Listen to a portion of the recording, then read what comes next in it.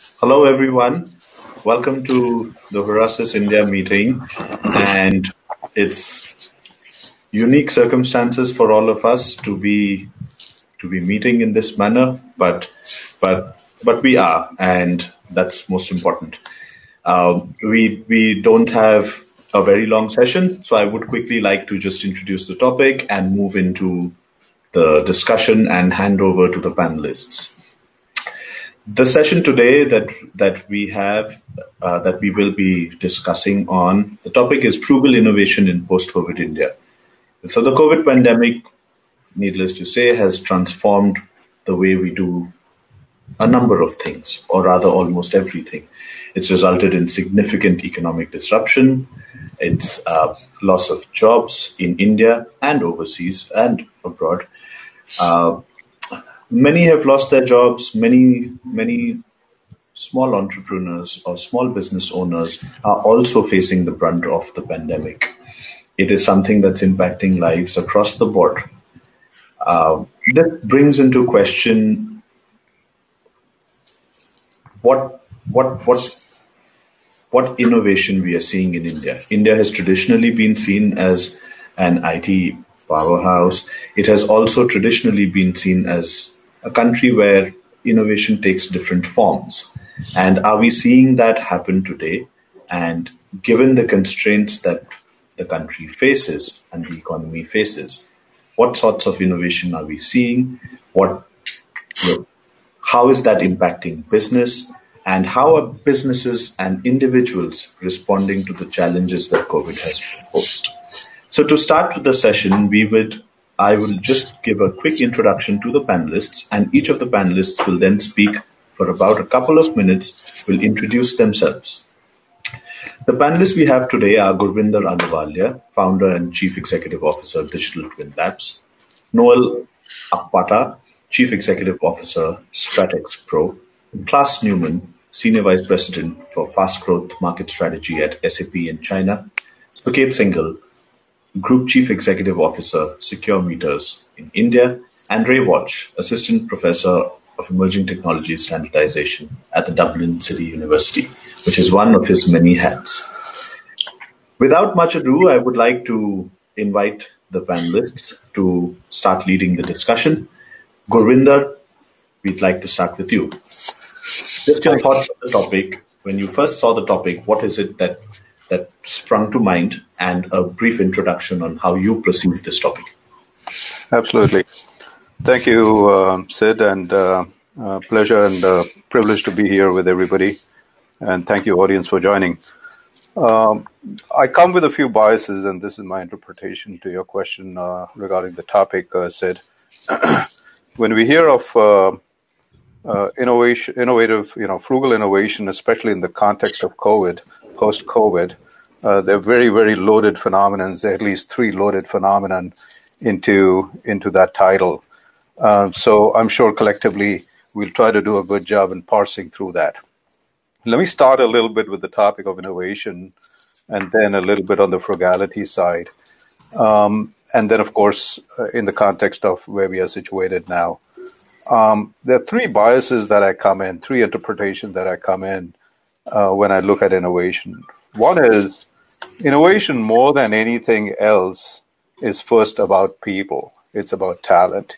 Yes, it is about resources. It is about capital. It's about a lot of other things. But more than anything else, it's about people, it's about talent, and it's about a certain mindset. Secondly, innovation is really about doing an honest appraisal about yourself. Since I'm saying innovation is about people, it naturally follows it's about doing an honest appraisal about yourself. If we think that things are normal, we are probably not comparing it in the right baseline and the context.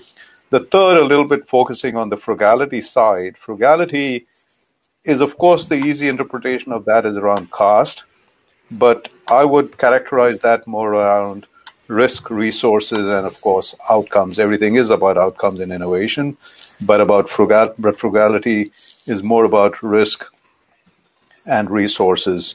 I'll just leave it at that. There's more to expand in each of those. And just in terms of my introduction, I'd like to say I've been working in innovation for the last couple of decades. My entire career has been spent in the US. I'm originally, of course, from India and did my graduation at St. Stephen's in India and then my advanced education here in the US. So I'd like to say I've been working in innovation since I work in technology, and those are almost synonyms. But I think the better characterization of that is, Adam Smith's invisible hand of the market is the one that really pulls me into innovation, because that's where the opportunity and the drive is towards societal and business needs.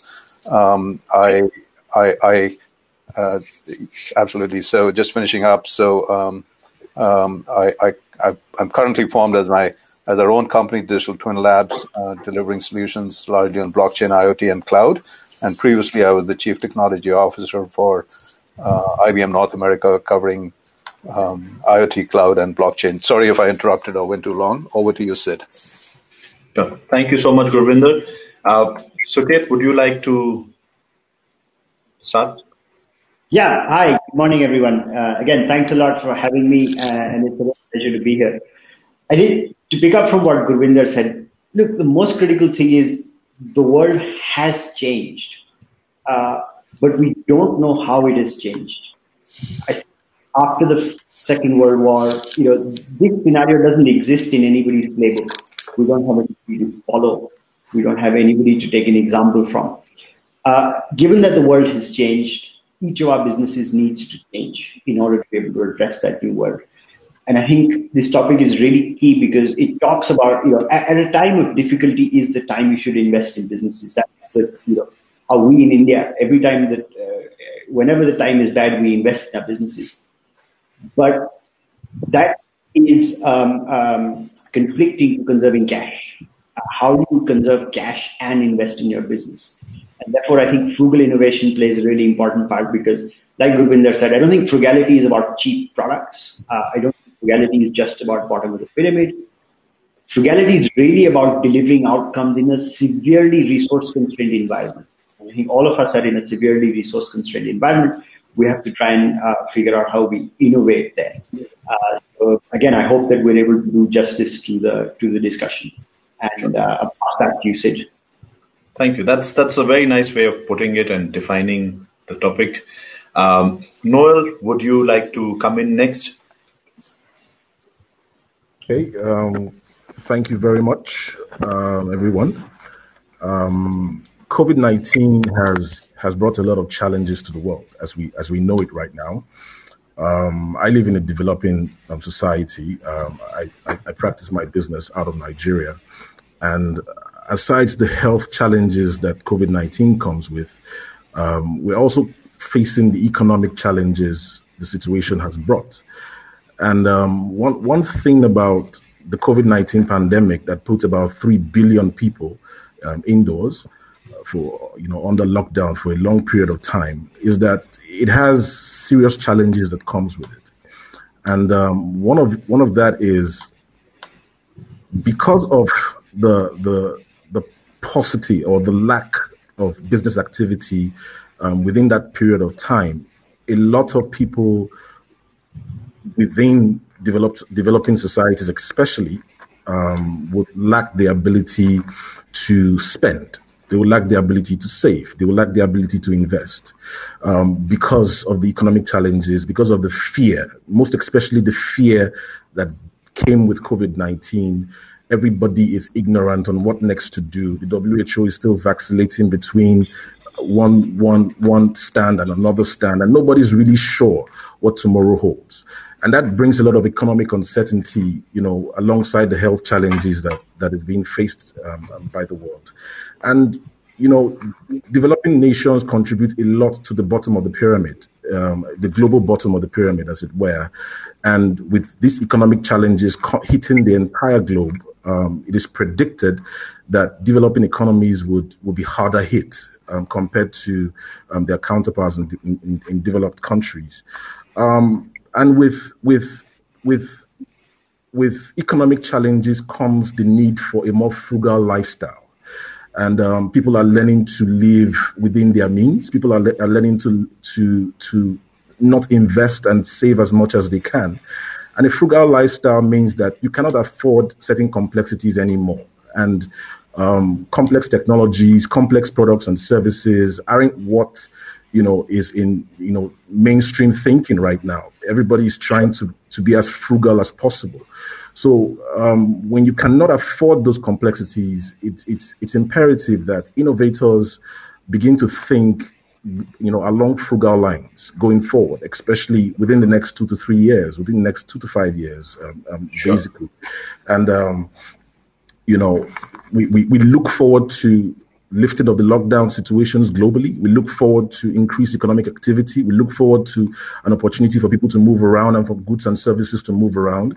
But even at that, there's still a lot of uncertainty in the air, and everybody looking towards frugal innovators to drive the next wave. Yeah. Yep. Thank you. Okay. Thank you. Clas, Ray, we'll come to you. Save the best for last. Clas, would you like to go ahead? Thank you, Sid, and thanks also to Horasis for having me. I'm sitting right now here in Shanghai, as you can probably see from the background, and I believe indeed the opportunities, the digital opportunities that this crisis also gives us. Noel spoke about uncertainties and challenges, but also about the upcoming opportunities. Is this very seminar, right, where we have now 6 gentlemen here from the United States, from Europe, from Africa, Nigeria, right, Singapore, India, and China. So we are really joining here from such faraway places to discuss, which it would have been very unlikely that we would have met all in New Delhi today, with giving all the travel involved and so on. So there are also opportunities. I'm here because I have been living also in India for more than 12 years. I've been building up SAP labs there. I'm now heading at SAP globally, our R&D labs across the globe. And therefore, of course, innovation is also what I do every day for my living.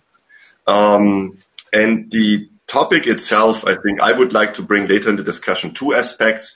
One is certainly what type of frugal innovations do we really see, have seen also during the crisis. I think there are very many interesting examples, also away from the digital world, but also, and then on the digital side, what is the learning there, right?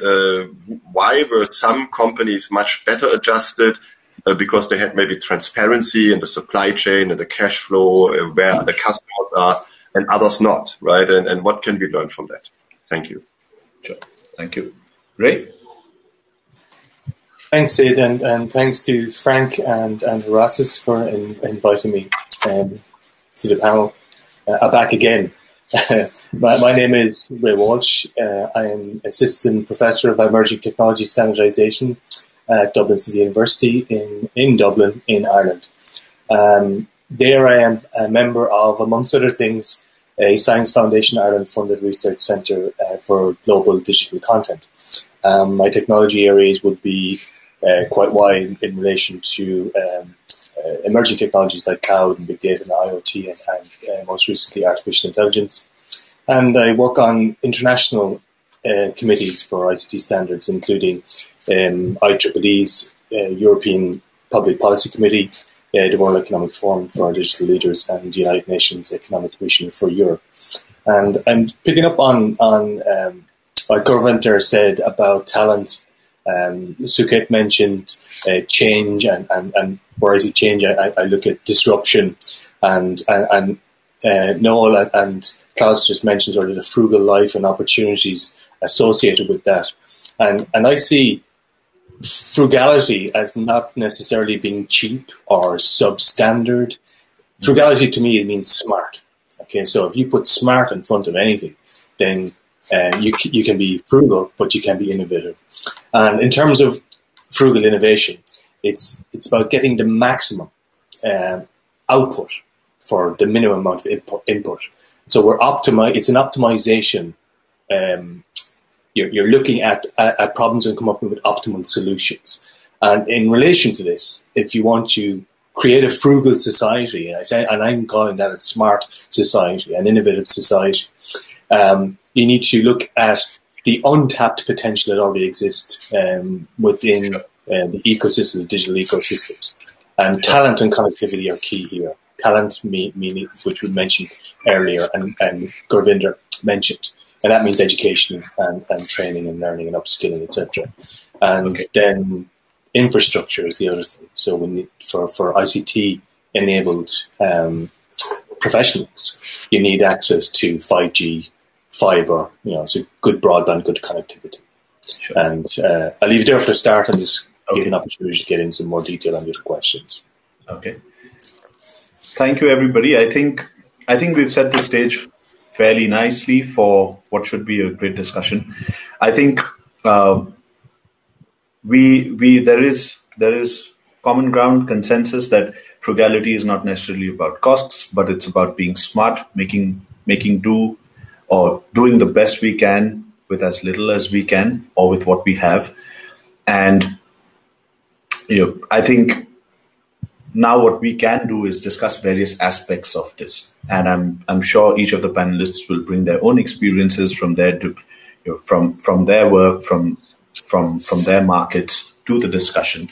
And just a couple of things. We are just going to run a quick poll to see where our audience is from, what sectors they are from, rather, the private sector, public sector, just to get a sort of a flavor of the audience, the breakup of the audience. And I will start that poll now. So I would strongly recommend all audience members to please participate. And we have our first question as well. What better way to start the panel than with our first question? So the first question is from Gregory. It's, what are the differences or parallels between frugal and lean innovation? I think this is an interesting question which follows directly from what we've been discussing. And anybody on the panel that would like to start off with this question. Differences between frugal and lean innovation. I'll take a stab, Sid. Sure. Gurvinder and then Suket. Okay. Gregory, I think frugal is about behavior and lean is more about a specific methodology. They coexist, right? So it's actually interesting you bring it up because it's exactly a question and a topic I was thinking before joining. And I'll be really brief and then give it to Suket. So in some sense, some of the modern methodologies of, at least of software development, technology development, even though I come from a deep and long heritage of technology, later on, if we have time, I want to cross-pollinate into other innovation in other realms. Modern methods of technology and software development have been incorporating over the last, I would say, decade and a half, agile, iterative, lean methods, as a de facto behavior. So it dovetails very well into the environment that we are situated in for. Over to you, Suket. I think, Gurvinder, I agree with you. Lean innovation is a method or a process, whereas I think frugality is a behavior. I'm struck by Mahindra and Mahindra's values, which are displayed all over them. It says frugality is a mindset. And I was talking to somebody from outside India who'd been to Mahindra and then had come to visit us. He was baffled. He said, how can a company put frugality as a mindset on their values and behaviors? I said, well, look, this is India. And lean innovation works for new product development, but I think innovation should not be pigeonholed or boxed within just products. Business processes, customer services, business models, everything can innovate and change. And frugality as a mindset is, I think, far more difficult to build in than, in innovation. I think frugality is harder. Okay. Yeah, I think that's... I would follow on from what Suket is saying. Also, Sid, to say that frugality has a much broader scope than lean. Frugality has connotations associated with sustainability, with how it affects how you can interact with the environment. it's the byproduct even of our remote working, which has become commonplace now. And people in the IT sector and IT-enabled professionals who can use tools and software platforms, are in a unique situation to provide more frugal services, because from the comfort of their own home, they can operate globally. And this is a key aspect of looking at, digitalization, the digital economy, digital single markets, data economy, data sharing, data frameworks, etc. Okay. Yep. Thank you.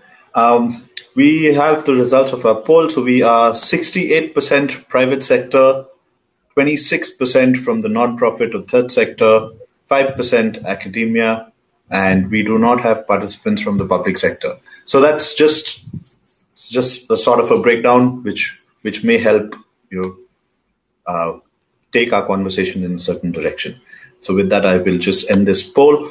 The next part of our discussion is that, we talk about innovation being seen during COVID, and we're already seeing a lot of it happen. It's taking various forms, whether in households or in businesses. And Clas, is this something you'd like to talk about? What forms of innovation are we already seeing, and how may they translate into innovation going forward? Yeah, thank you, Sid. And indeed, I believe, because we were just discussing about lean and frugal, a corporate would usually approach the topics which are on hand now more in a lean fashion, to come with the customer point of view. This is in the end what lean is about.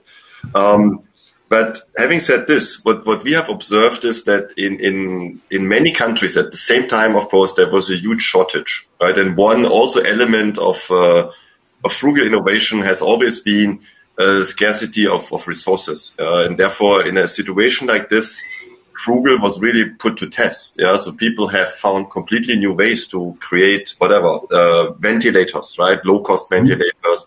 There are many examples. I know examples from East Africa more. I'm sure Noel can add for West Africa also, like from Kenya and from Makerere University, where really nice things have come out to just help people in need immediately, right? And that is something that is also an opportunity. And then if we move over to the digital part of the world, then we have really seen also a jump digitalization in many areas. So everyone who was still using cash has probably also stopped using cash meanwhile, because these ugly banknotes, you just didn't want to touch them anymore. Right? So it is just, and it has really happened. I mean, many countries where cash was still, we have seen that actually the digital payment systems and all of this has really jumped forward. Also digital ordering and delivery services, etc.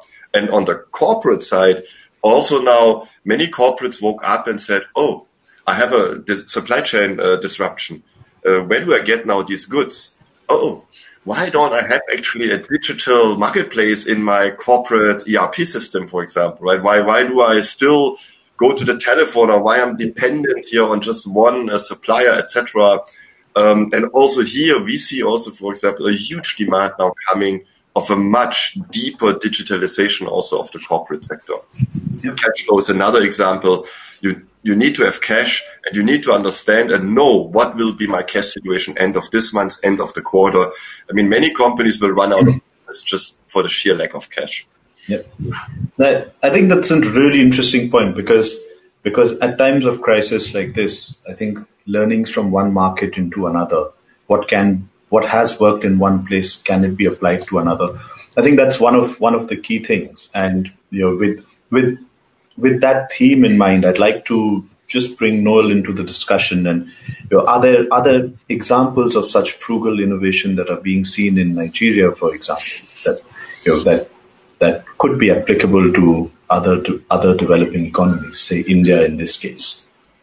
Yeah, to borrow the words from Theodore Levitt, that people don't want quarter-inch drills; they want quarter-inch holes. And COVID-19 has created a scenario where there are new jobs to be done now. People are now looking forward to doing certain things they didn't think they would be doing so soon. And from a Nigerian perspective, I practiced as a medical doctor for a while in Nigeria. And I can tell you that during my practice, we lacked ventilators, even before there was any issue about a health crisis affecting the entire globe. During the COVID-19 crisis, when it hit the country, it was obvious to everyone that Nigeria as a whole couldn't boast of over 500 ventilators as a nation of over 200 million people. And that created a quagmire per se. There was an immediate need for ventilators, personal protective equipment, a lot of things. The primary, secondary, and tertiary health institutions were under stress because we had never seen anything like this before. And from what we were seeing all over the globe happening in China, in Italy, in Spain, in Germany, and a lot of all these countries, it really scared everybody. So I think this pushed a lot of innovators back into their labs, and we started seeing innovative creations bordering on ventilators, and all that. The Nigerian military led the way and created a ventilator, a small-size ventilator, not like what the Dyson or the 3Ms or the all these other organizations would create, but it was workable. But of course, you understand that one of the problems we face, one of the problems frugal innovators face from this part of the world is standardization. And, with poor standardization mechanisms as well, it's almost impossible to move these innovations into mainstream use. So you see most of these innovations just, languishing in the laps of those who created them, because either the government agency will not adopt these equipments or the hospitals will not adopt these equipments. So frugal innovators from here aren't really getting the support that they should have gotten, or the quick support, the quick recognition that is needed, to spur more innovative thinking, to spur more co-creation and all that. So, yes, we saw, apart from the health perspective, from the education perspective, schools were locked down. We had millions of young children at home and needing education. And a lot of state governments rose to the occasion and digitized education quickly. Most of the telecommunications organizations in Nigeria, especially the MTNs of this world, the Airtels and the Globalcoms, came up with educational products, educational mobile applications that students could use while at home. And this has helped a bit. But of course, mobile penetration is not as it is in developed, economies. So right now, we can't even track how bad rural education is right now, because not every part of the country, has that mobile penetration that would aid digitization, of the education process. Apart from that, we also saw a spike in the use of smart logistics services. A lot of logistics companies made a lot of money during the COVID-19 period, which we are still in, because they found it, quite lucrative, moving products, goods and services around, because people were in a lockdown situation. So we saw innovations there as well. But it was basically driven by those who had pre-COVID, who already had significant market share. Most of the new entrants trying to create products and create services to meet the needs of people during the lockdown didn't really get mileage, because they didn't really have the trust, they didn't have the money to back up whatever they were doing. So we saw a bit of all this, and we're still seeing it. But like I said, standardization, recognition is something that frugal innovators from this part of the world still lack. So adoption of their innovators is still a major problem. Yep, I think that brings into question some of the interesting themes that we were discussing prior to our call, right? One is about that it's not just about frugality, but also about eventually scalability. Two, can industry help in this regard? Can industry help an entrepreneurial frugal sector? Another perspective that I'd like to bring in, and and pardon me for being so quick on this, but we have only 15 minutes left. So another question that I'd like to bring into this is, when we talk about frugality, we often talk about what's happening in a village, in a society, or at an individual level. But as Suket's mentioned, we don't somehow seem to talk about it from a business perspective, that businesses need frugal innovation and tech to help them along too. So these are some of the themes that I'd like to bring in. And Suket, if I could start with you very quickly, frugality matters to businesses. How is that? How are we seeing that? How are we seeing that in your business, for example? And we'll try and keep all of it short because there's a lot of stuff we need to discuss. I hope we don't get cut off in 15 minutes. But let's start. I think the most important thing this pandemic has shown is the difference between resilience and efficiency. As businesses, we're driven by efficiency, but that comes at a cost to resilience. And all this boils down to is value for money. Where are we spending money, not wasting it? And I think where India needs maximum innovation right now is in the SMEs. SMEs are the engine room for India's growth.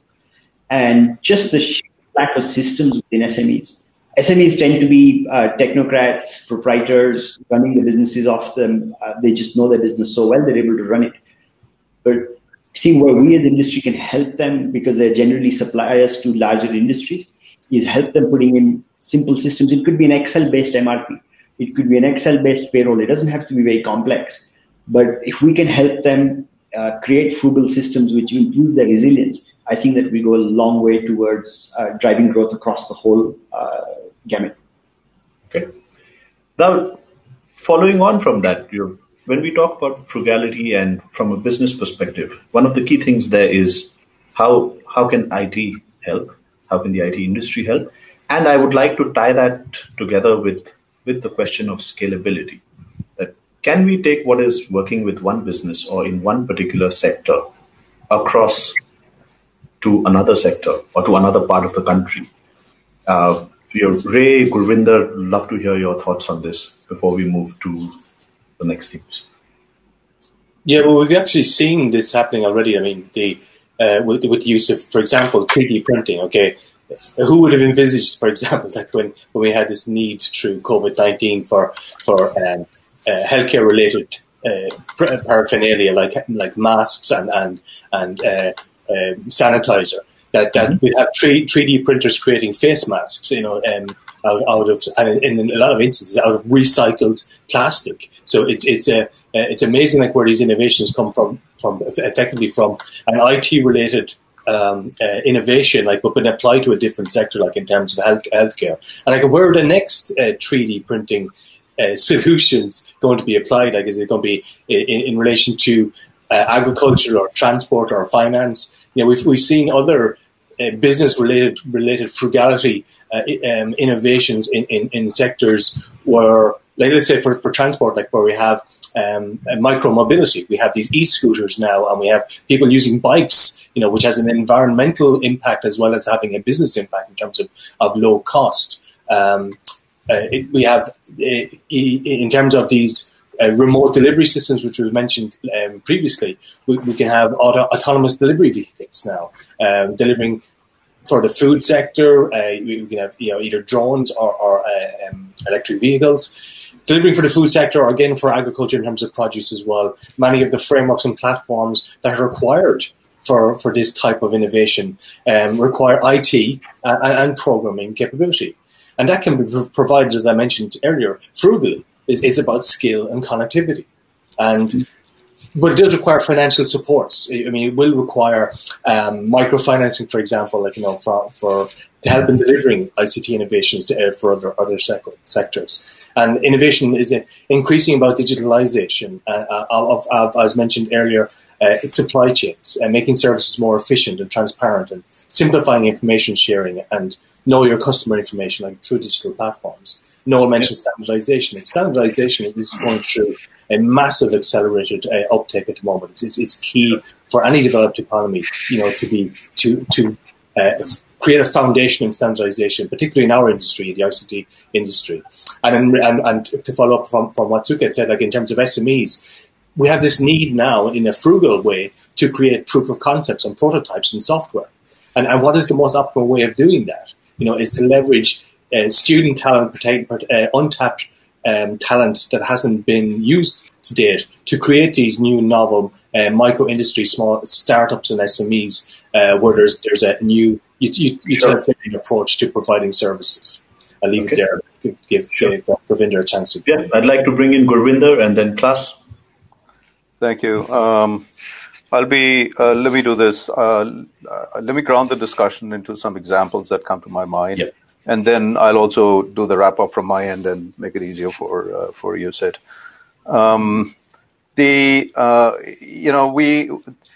So everyone's heard of. I'll make a quick jump over here, but I think you'll understand. Everybody's been hearing about vertical farming and how do we get more out of agriculture and feeding the world and all that kind of stuff. It has to be any form of innovation, frugal or otherwise, has to be net. And here's the example. And since I'm based in Dallas, Jersey City recently made an announcement in the wake of pandemic to give free lettuce to its citizens in the city. Now it turns out that lettuce is farmed in a vertical farm in the urban setting, in the urban center. But here's what I mean by net: that innovation has to be net beneficial. Yes, it's a good cause in terms of new styles of farming and the whole green and SDG United Nations efforts. But here's the catch: the cost of that lettuce was $17 a pound. $17 a pound. Now, normally a lettuce would be, even if it's organic, it would be about $5 a pound, right? So we have to pay attention to all dimensions of it. So I'll wrap up with the thought that you, Sid, started around. You touched on scaling. To me, there are three aspects related to scaling. One is that design has, we have to design and exert influence over new kind of, I'm introducing a new term over here, new kind of social contracts.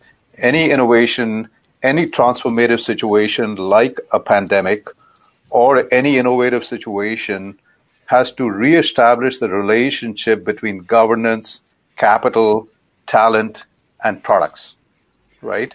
It has to reestablish that relationship. There's no time to elaborate, but if you are interested more on social contracts, a lot of work has been done by MIT, where I've associated with certain talks and forums at the MIT Media Lab. The second point around scaling is actually what I already made around the lettuce example, and that is the impact of innovation has to be net positive.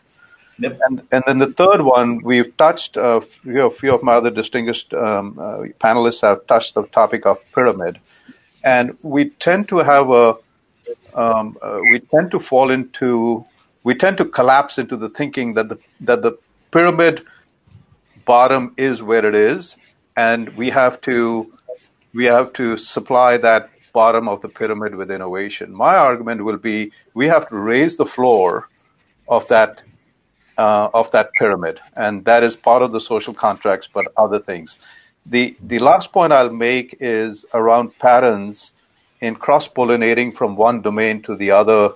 Sid, as you were pointing out, we usually think of innovation in terms of technology because it's a crazy field, and I have a lot of scar tissue myself from working in technology for over 2 decades in the last 4 waves of technology disruption.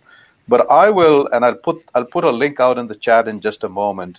But what I would say is that just as open source has brought huge, frugal, lean, agile innovation into the software domain, it has also brought now into the hardware domain.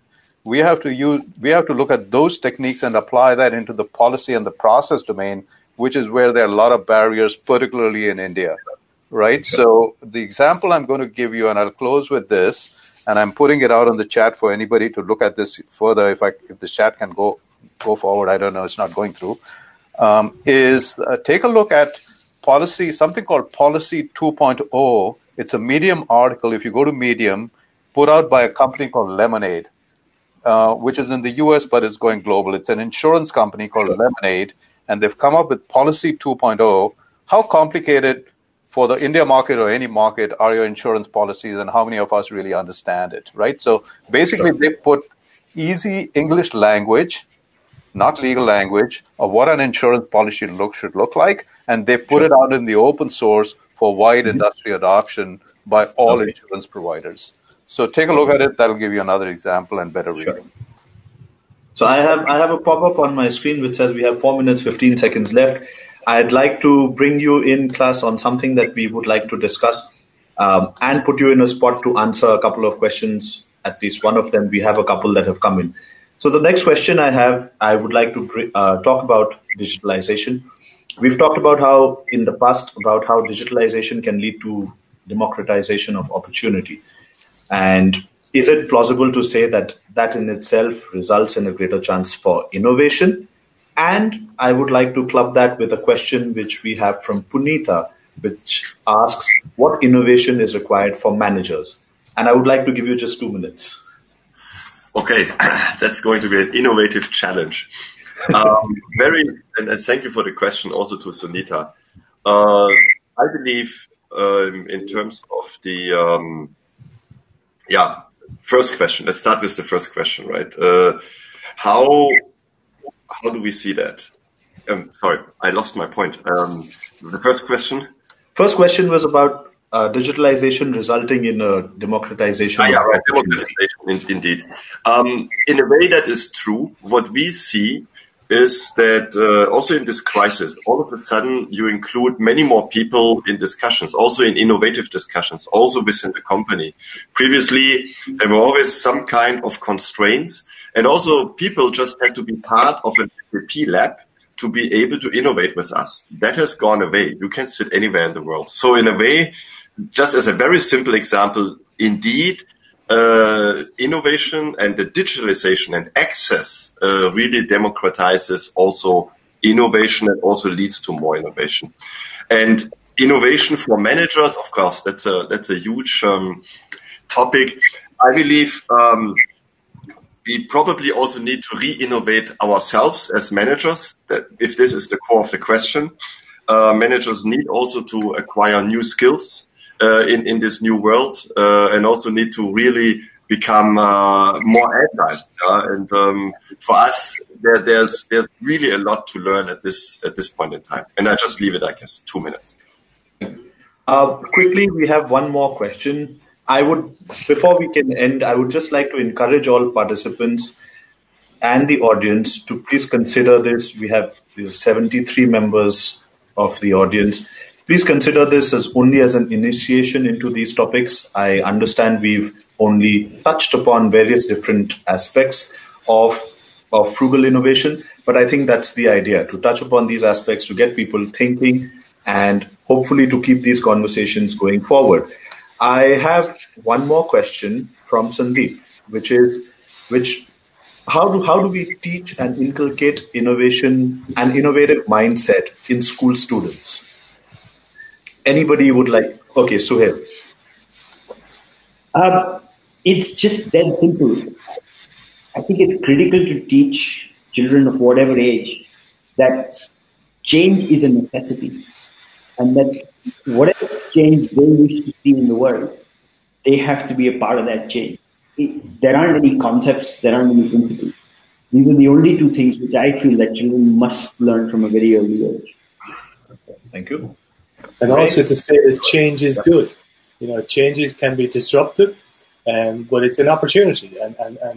And we see it within the universities all the time that we're innovating in new curricula all the time to try and train the next generation of innovators and startups and entrepreneurs. I think that people are naturally innovative. Students are naturally innovative. What needs to be done is to create the enabling environment for them to exhibit their creativity, and that's where systems, structures, infrastructure now comes in. To birth the kind of innovation that is inherent in people. Sure, thank you. I've just received a notification that it is time for this talk to end. I think we can try and abuse the system a little bit and we can go forward, continue with this conversation till such time that we are cut off. And if we are cut off abruptly, all I'd like to say is I'd like to thank all the panelists, and I would like to thank the audience for sending in their questions. But till the time we are cut off, we might as well continue with one more question from Gregory. What learnings can we take from frugal innovation and change? What learnings can we take from frugal innovation to innovate and change the growth-driven capitalism paradigm? So that's a pretty heavy question. Anybody who would like to take that on? I think it's very relevant for our times when people are questioning the need or the constant desire for more growth. I think that is some conversations are happening. But anybody who'd like to take that question? Yeah, I don't think that they're mutually exclusive, Sid. I mean, you can have innovation at a global level, which is frugal, and doesn't necessarily have to be this capital-driven. You know, they're not mutually exclusive. Like it's a case that we can come up with optimal solutions. Because as I said, like going back to our earlier point, which we've all mentioned in our talks, is that frugal means smart. You know, so yeah, I don't think there's any predisposition to being smart that means you can't be contributing to a capital building ecosystem. Okay. So we got to leave with some excitement. So contending view. So just an alternative view or a slight disagreement. So I think we're in a third era, right? So World War II, somebody was touching. The governments put a lot of money into innovation, and there was institutional help and safety nets in protecting labor and talent.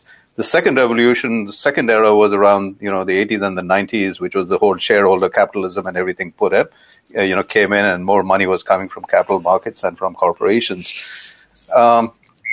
And in some regard, the strong hypothesis that is being accepted now is that model of stakeholdership is not necessarily very sustainable. That's why United Nations is looking at SDG. We are looking at other models of, the role of talent and and the right incentive alignments. And there isn't really a good third model that has been put in place for this current era that we are now being pressured into. But at least the dialogue is there to come up with what the right model. Of course, capitalism is not going away. Don't get me wrong. But what I refer to as what the new social contract between capital, governance, talent, and property, meaning intellectual property, is going to be. I would like to come in here. That there is with the kind of COVID, with the kind of situation we faced, the entire world faced COVID, intra and post, what we're going to face post COVID-19 is there's going to be a massive rise of responsible consumerism. And Credit Suisse did a recent study, and they found out that about 50% of those who were interviewed indicated that they would rather buy from, responsible brands and responsible firms. And 67% of employees interviewed said they would rather work for responsible firms. So firms that are not just focused on growth and capitalism, but also have something within the background. So with the 12th goal of the United Nations Sustainable Development Goals is on responsible production and responsible consumerism or responsible consumption. And any firm post COVID-19 that wants to competitively position itself to stand out, amongst its peers, should have its thoughts in that direction as well. How do we expand the responsible consumer base? How do we meet the growing demands of this responsible consumer base? Because I'll give an example. During the COVID-19 pandemic in Nigeria, something happened. Everybody was on lockdown. People needed food. People needed supplies, and there was an outcry from consumers across the country concerning what brands are actually doing in that regard. A particular brand gave funding to the federal government of Nigeria, and consumers felt they could have gotten those monies directly to them instead of giving it to the government.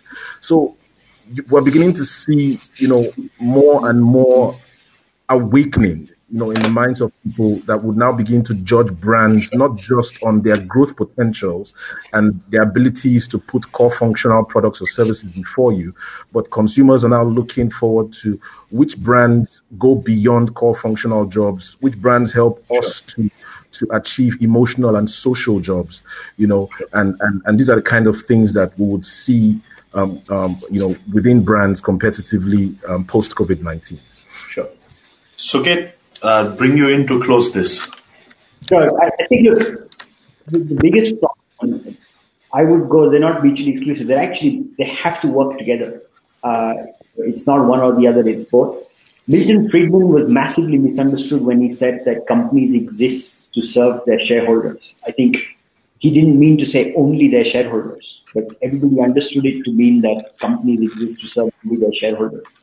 And I think the big change that we were going to see in the 20s, even before COVID, was a more inclusive, whether it was suppliers, employees, community, companies operate in a more inclusive fashion. And I think that discussion has been ongoing. We've now reached a tipping point. And I think all companies are going to change from being value-driven to values-driven. And I think that's going to be a big change that we're going to see in the next 10 years. I think that's room. On that really optimistic note, I think we will draw this session to a close. We've discussed a lot of topics. We've discussed some themes. And like we've said, these are only to get us started thinking about these themes.